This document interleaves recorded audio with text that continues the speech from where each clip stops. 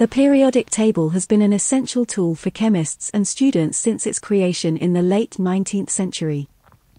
It all began with Dmitry Mendeleev, a Russian chemist who noticed a recurring pattern in the properties of elements. He organized the 50 known elements according to their atomic weights, not atomic number, which wasn't discovered then.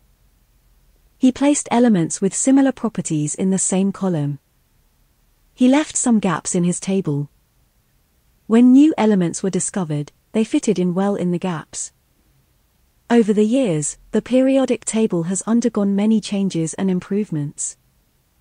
New elements have been discovered, and scientists have gained a deeper understanding of atomic structure and properties.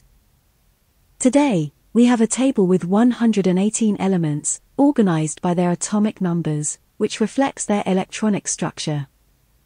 The elements are arranged in rows called periods. Elements in the same period have the same number of electron shells.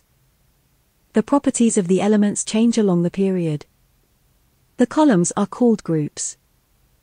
Elements in the same group have the same number of outer shell electrons, so they have similar chemical properties.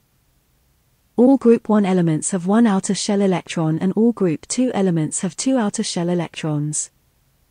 The group at the far right is called group 0 elements or Nobel gases. All have complete outer shell of electrons.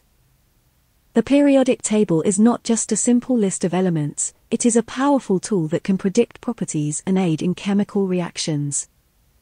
If you found this video informative, please subscribe to Chem Mastery with Dr. Z for more educational content on chemistry.